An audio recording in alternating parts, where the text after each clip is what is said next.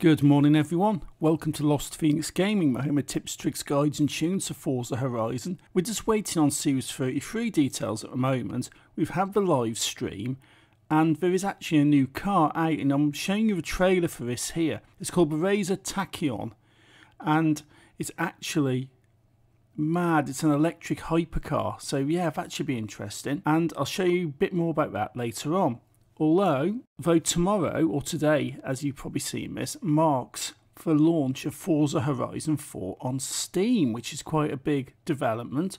For the first time, the Forza series has come out of the Microsoft Store, although you will still need a Windows 10 PC, and you will still need to connect it to your Microsoft account, because that's how the leaderboards and the matchmaking for online play work. So you're not totally free of Microsoft on this one, unfortunately.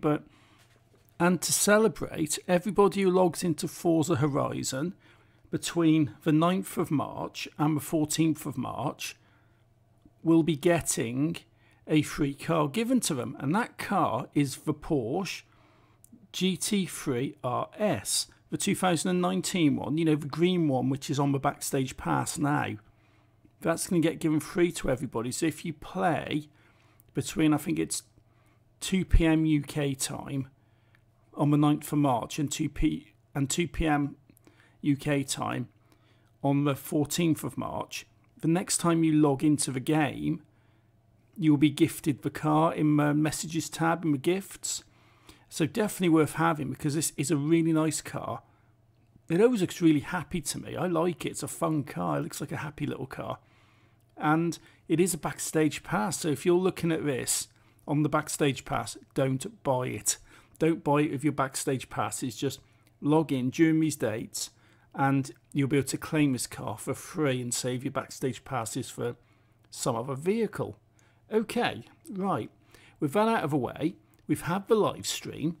They've shown some of the events and the rewards and stuff, although because the update hasn't come out yet, I haven't had an opportunity to deep dive into it and find out what the restrictions are and start making car suggestions. But what I will do is go through this stuff with you guys now, knowing what was on the stream and showing you the events, the PR stunts and stuff like this. And when I do get into this more, I will go into it and start making suggestions and stuff.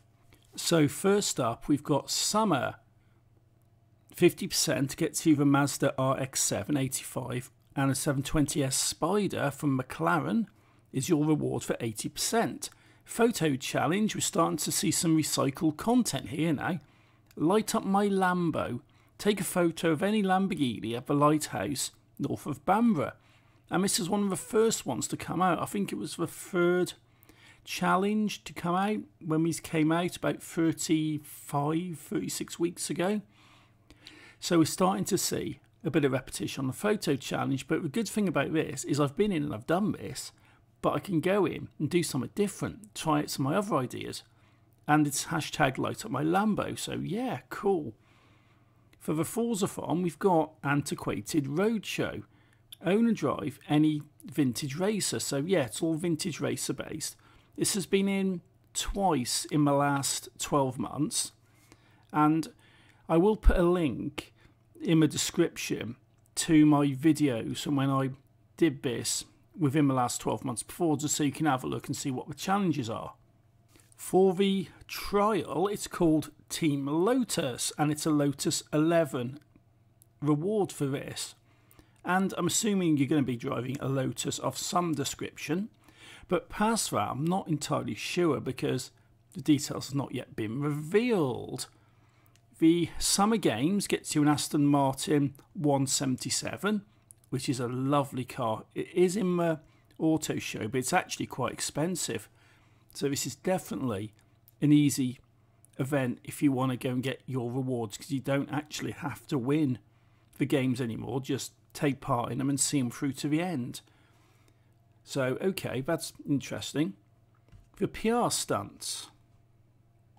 For the PR stunts, you've got Bamborough Castle, which is that nice big jump at the top of the battlements, which normally appears in winter.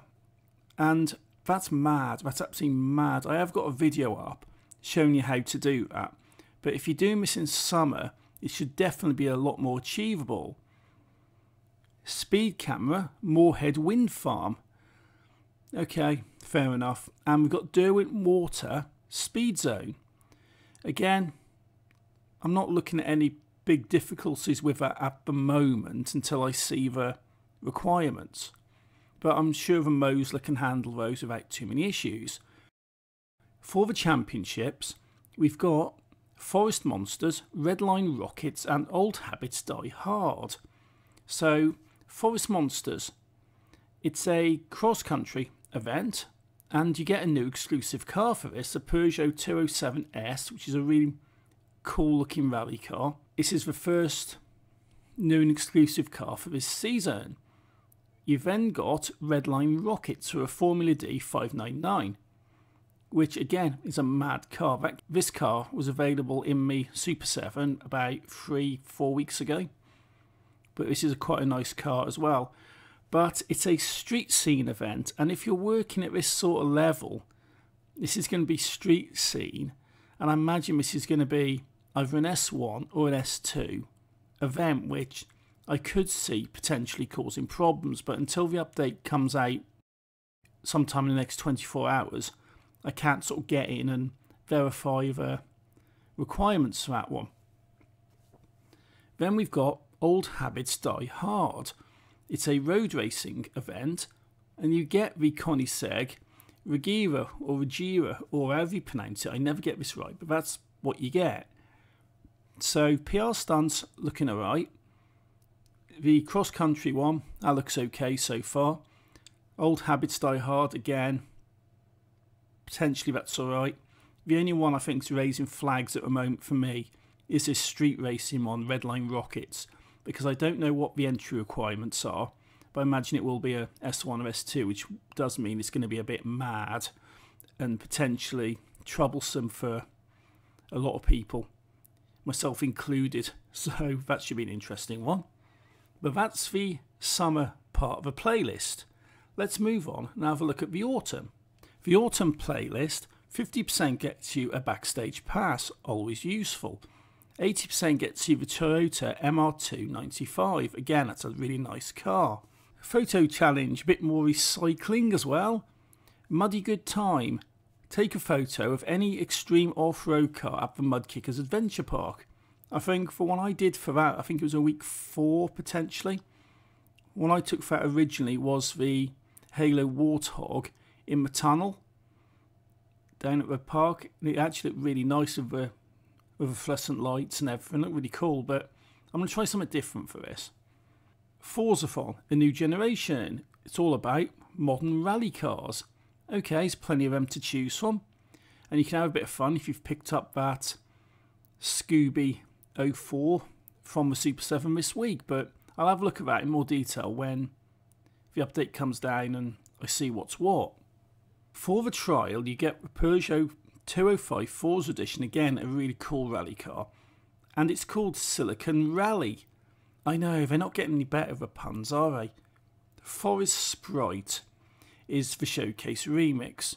This one can be quite difficult because this little sprite, this little classic sports car you have to race against the motorbikes on, is, oh, it's mad. This is really difficult. This is one of the ones I find the most difficult, and this should definitely be frustrating to say the least, probably, to get this done, but a few attempts at it and I'm sure I could probably get it done. For the autumn games, we've got a Ferrari 288 GTO as a reward. Again, that is a really nice car. I love that Ferrari. I've used it on a couple of championships and it is brilliant. And again, it's so easy win. You just have to take part and stay to the end. So guys, I'm telling you, if you're new players, you're coming in, you're looking at this stuff, and you're on a team with people, and people are quitting all over the place, which they will be doing, because that's what happens. Don't quit. Stay to the end, because you only have to come second at the end of a championship, and there's only 2 teams in the championship. So you're either going to win it, or you're going to come second. Either way, you're going to get this car, you can get this prize. So don't do what a lot of people do and just quit because you're not winning. Stick with it. Win or lose, you get this prize. And trust me, this Ferrari is a lovely car when you put a tune on it. PR stunts. Hilltop Vista, The Grange and Ambleside Approach. Okay. Hilltop Vista, yeah, okay, that's a bit of a funny off-road one. The Grange, that's the one, looking at the photos, the one that goes down towards the windmill. So, yeah, you can get a nice little run-up on that. I don't see too many issues with it. Ambleside Approach. I think this is a bit tricky. I think, if I'm right in saying this, this is the one we have to go down the mountain, and it's actually really narrow, and there's a couple of really dodgy corners. So that's potentially troublesome, but we'll have a look at it in more detail when stuff goes live. Championships, German engineering for the BMW E92 M3 GTS. This car is fantastic. I love this car. This is so nice. And overnight parts for a Toyota Supra 92, which again is quite a nice car. And I'm not sure quite how hard to find it really is, to be fair, but it is a really nice car.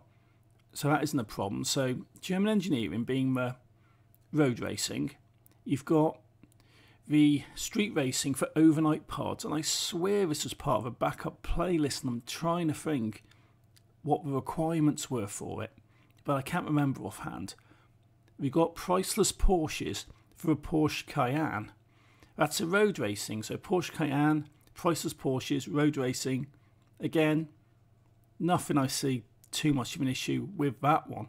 So that's not looking too bad. Maybe a bit of a dodgy speed zone in there, but other than that, I don't see too many sort of worries. Winter, okay, right. This is where we get our next new car. 50% gets you this Riser TS 2019, and this is mad. This is truly mad. And yes, when I do get a chance, I will have a dig in and do a drive round in it. And this basically is the Batmobile. It's an electric hypercar, and it's really mad. And yeah, this is basically been dubbed the Batmobile, so I'm definitely looking forward to sort of getting in on this one and giving this a blast round. The 488 Pista is your 80% reward for this one, so okay, a couple of really nice cars for your seasonal percentages. Photo challenge, digging it. Take a photo of any rally car at the quarry, and that's the Slate Quarry where you tend to do the games. So yeah, that's interesting. It's been in before. Time to do something a little different, I think. Next up, Crash and Splash, Forzathon. It's all about extreme off-road vehicles. Fair enough. It's called Titanic. Yeah. And again, I'll go into this in more detail when I get more information. For the trial, it's called Ice Gauge. A Ford Falcon Forza Edition is your reward for that one. Beyond that, I'm not sure quite what you need at the moment. Showcase Remix. This is a good one. Assault on the Control Room. It's basically the Halo Showcase event, but it's just got a different name and you're in the snow. It's exactly the same as the Halo one. It's impossible to fail it. You could literally sit and do nothing for 20 minutes and you still wouldn't fail it. Just get to the end in however long it takes you. And this is quite a nice one. For the winter games, you get the Pontiac Trans Am 1973 with a nice big eagle on the front. Yeah, why not? Another classic muscle car. Can't go far wrong on that. You've got a nice muscle car for the trial and you've got a nice one for the winter games.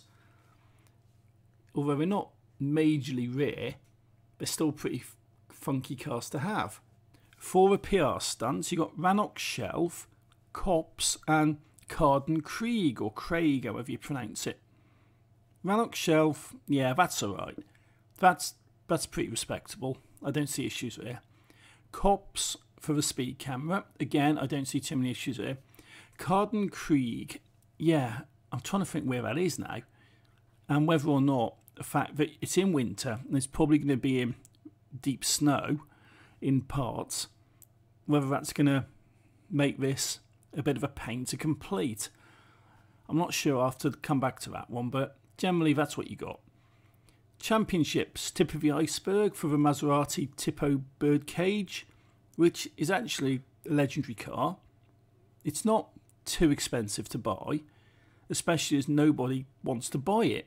I've listed so many of these, I've pulled out wheel spins on the auction house, and nobody buys them. I end up just trashing them, absolutely just trashing them, because you just can't get rid of them. But if you haven't got it, save yourself a couple of million credits and get it off the championship.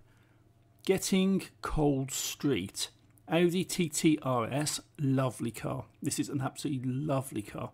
And that's a street scene event. I imagine that would probably be an A-class event maybe. So nothing which would cause too many headaches. And finally, cold storage. You get the Jeep Cherokee 14. That's a cross-country. It's a good vehicle for cross-country. I tend to go for a Trackhawk version, the Grand Cherokee Trackhawk version.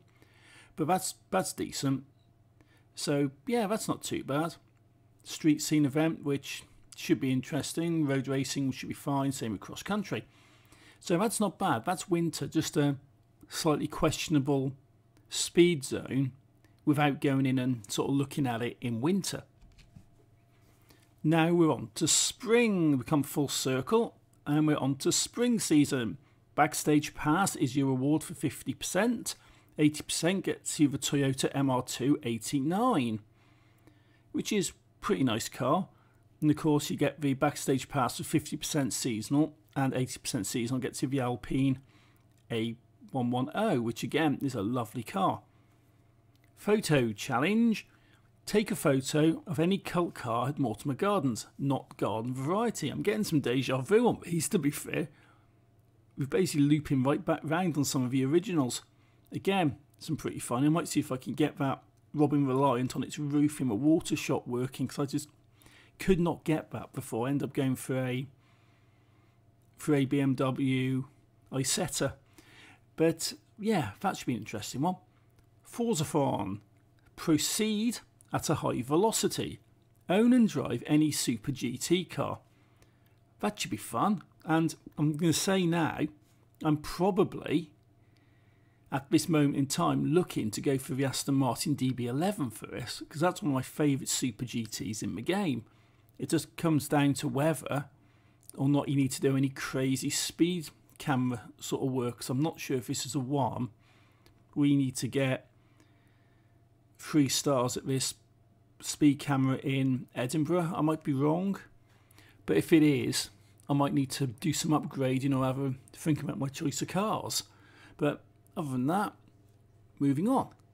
The Trial Easter buggy for a rabbit outfit. Yeah, you can tell it's that time of year again. Everyone's going hopping mad and crazy, and yeah, okay. So I take it it's going to be buggies, right?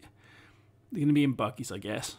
Spring Games for the number 11 Ford F-150 truck. Again, that's a cool truck. I like that. I'm not too much of a fan of a lot of the trucks in the game, but that 150 is brilliant. I love it. PR Stunt Northbound, which is a nice big jump over the motorway. Slate Quarry for a camera. Okay, that's actually not too bad. And Never End, which I think is an off-road speed zone. I can't remember if I've had issues with that before, but I'm sure it's pretty doable, given enough runs, you know. So nothing there at the moment which is going to cause me sort of too many worries. For the championships, we've got Wood Friday for the Alfa Romeo TZ2. Lovely car again. Road racing, happy enough with that. Then we've got Koenigsegg Hunt. Not Easter egg hunt, Koenigsegg Hunt, and you get some rabbit ears to go with a rabbit suit. And it's a street racing event, which does flag a bit of a concern, because being Koenigsegg's, and I'm assuming you're going to have to use a Koenigsegg of some description, I imagine this is probably going to be an S2 event. Street scene in S2, this is going to be like 10 tons of crazy, and at least it's not in winter, right? At least it's not in winter. But I see this being opportunity to swear a little bit of a screen. We've got Scrambled Megs, a dirt racing event, fun, I love them. And you get the Forza edition of the Renault 5 Turbo, which is my daily driver, lovely car, and we've had it recently for, I think, the trial it was, or the playground games. And yeah, that's a good car. Scrambled Megs, yeah, I'm not seeing any issues there. The only thing I'm looking at here, I'm thinking, you know what, that may be a bit of a pain in the backside, would be this Koenigsegg Hunt for the street racing, much in the same way you've got the summer season, which gives you the street racing for the drift car, which I'm assuming is going to be an S1 or an S2 anyway, so that could be slightly annoying or completely annoying, depending on what the specs are. But that is that, guys. That's actually that. That's a quick look through.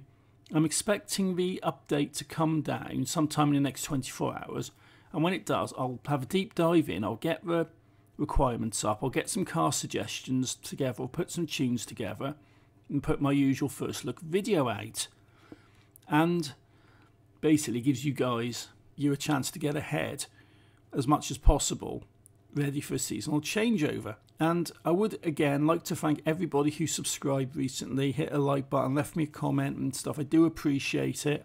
I've had a bit of a stressy weekend, and it's sort of nice just to sort of come in and sort of calm down a little bit and say, you know what, let's just get on with this stuff and have some fun, you know, and stop stressing about stuff.